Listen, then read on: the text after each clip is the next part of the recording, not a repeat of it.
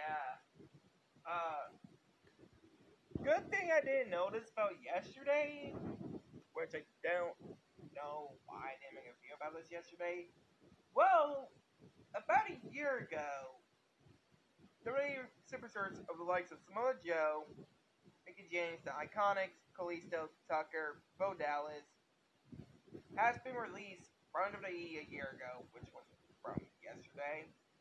2 years ago, same thing, like from last year, who released Zack Ryder, Kurt Hawkins, Sarah Logan, Eric Rowan, Leah Rush, but finally, according to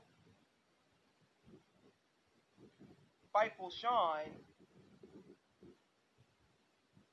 that he did send a tweet just yesterday evening. I know a lot of people have been concerned about the release day today, including much of the talent, and one higher up told me that they didn't know about any releases set to happen today. If you'd like to know, take their word for it.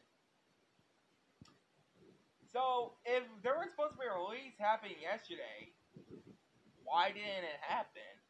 Like, I know that at once on April 15th, like the day that's called Black Wednesday or Thursday, like they did 2 years ago,